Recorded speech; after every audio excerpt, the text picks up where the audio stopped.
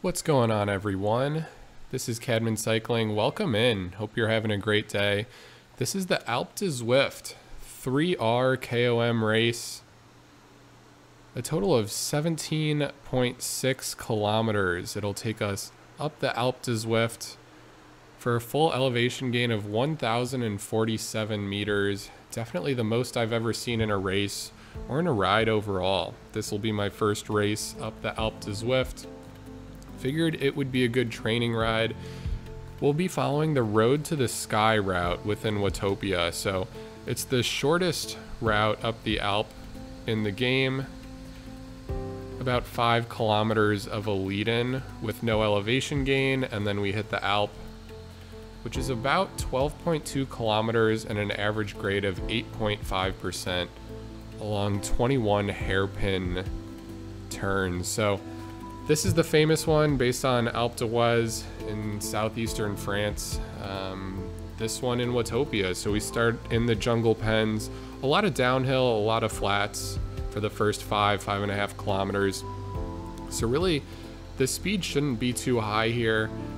This being my first race up the Alpe, the last thing I want to do is kind of burn myself out early on. So I won't push as hard to stay with the front pack. I really won't concentrate on staying with any pack if it means I'm putting out more power than I want to or than I'm comfortable with, just because I know once we hit the Alpe, this race will really break apart. So there won't really be any groups staying together for the full climb. It'll just become more of an FTP or a little bit under FTP effort, as the climb will take a little bit more than an hour.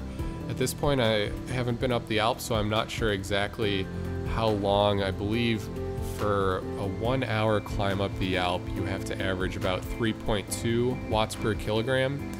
I can average that for about a 20-minute race, but not for a full hour. So I'm definitely expecting 60 plus minutes. Just don't know how many minutes to add on. Will it be 70, 80, 90 minutes? We'll see. So we're now 5 kilometers into the race, and this is the start of the Alpe du Zwift.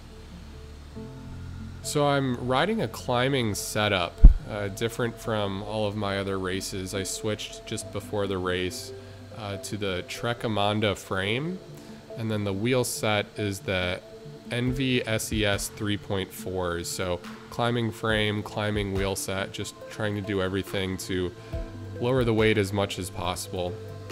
I'll go ahead and skip forward a little bit just to get an idea of how these hairpins work. And it's a nice setup that they add onto Zwift for this climb. So on the right-hand side, it shows overall where you are in the climb with the next 3 or 4 segments. So just a bit of a detailed map. And then on the left-hand side, it tracks your sector stats for each segment between the hairpin turns. And that really helps to maintain a steady pace. So you can see kind of what your heart rate has been for the last few minutes during a segment. You can see where your average power sits, just to make sure you don't go all out at the start and then kind of die at the end, or just to track your progress over time. If you notice your power starts dropping or your heart rate starts increasing, it may be good to kind of slow it down a bit, hit a more steady power that you'll be able to maintain throughout the climb, as it is over a 60-minute effort. So this Alpe du Zwift Road to the Sky route, I believe, is available for anyone over level 6 in Zwift. It's based on the Alpe d'Huez route. Like I said, it's a ski resort town in southeastern France, and it's actually been regularly been included in the Tour de France. So a famous route that they added to Watopia is we make our way around the first turn. That's number 21, and now we're on to segment 20, just starting to count down the turns. It's definitely nice in a long climb to have the opportunity to at least look forward to something like short segments during the climb. It's tough if it's a full hour climb and there's really nothing to look forward to. Here you get to look forward to the next few minutes to the next hairpin. So went ahead, skipped forward. We're now about halfway through the climb, been riding for 40 total minutes. currently on the 10th segment, making our way to the 10th hairpin. Like I said, this is my first race up the Alp, so I haven't made this climb before. I really just wanted to stay focused on maintaining a steady power. I kept it pretty easy for the first 5 kilometers before we hit the climb, and I felt all right getting to the start. I think everyone was actually taking it pretty easy, just you know what you have in front of you, so don't want to waste all your energy early on in the race. So I started the first few hairpins above 200 watts, somewhere about halfway through. My average power started getting a little bit below 200 watts. Heart rate wasn't crazy high, but I was just trying to, at this point, maintain it between segments. So about halfway through, looks like my average power is kind of around that 190 watt range for the last few segments.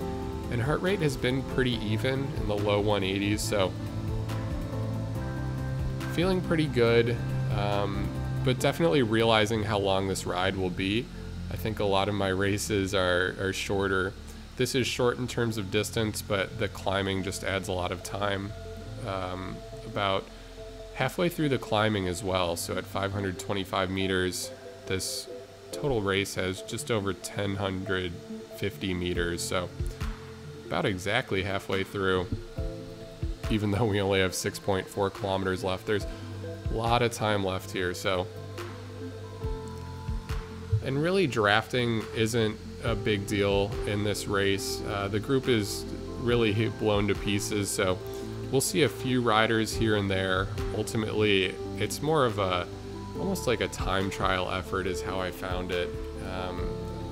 Just a little bit below FTP, trying to find a good wattage that I can keep for the majority of the way up the hill.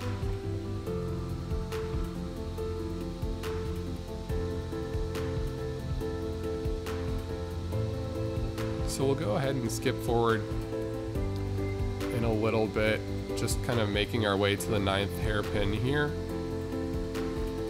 And now we're getting to the top. So we are on the last segment. We made the last hairpin turn at 250 meters, but definitely too early to start sprinting. There's a rider 25 seconds ahead of me, another rider 28 seconds behind me, so not contesting any finish here, no reason to sprint, but just putting in a good effort to see what my final time is. Like I said, this is all about just setting a benchmark and really proving that everyone can make it up the Alp. And it's something to just work towards getting better. If you set your first time, all of a sudden you have something to work towards. So whether it's your first time, you're very new to riding, your first time up the Alp, and it takes a couple of hours. Just get off the bike a few times, kind of catch your breath, jump back on the bike. It can be a long ride, but really that first time up is always going to be the hardest, and setting a time at the top really puts your eyes on something to work for and get better at. So if you've never done the Alp, I would definitely recommend just give it a shot.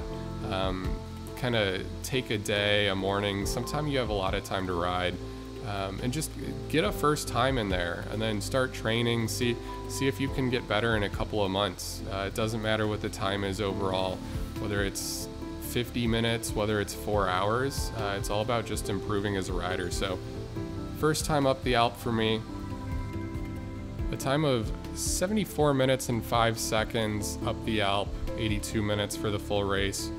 So just under an hour and 15 to get up the Alp. Definitely that hour is a good threshold. I have a long way to get there. Average 2.6 watts per kilogram here. I think it's around 3.1, 3.2 to hit that hour threshold. So as I train and get better, that's something to work towards. But overall, pretty happy with this first climb. It feels good to get it out of the way, to be honest, but just trying to continue to build endurance. And I think this was a good ride to do it, plus working my way to the Tron. So adding some climbing meters. So thanks for sticking in here. I appreciate you being here, and until next time, this is Cadman Cycling, and I'll catch you on the next one. Bye.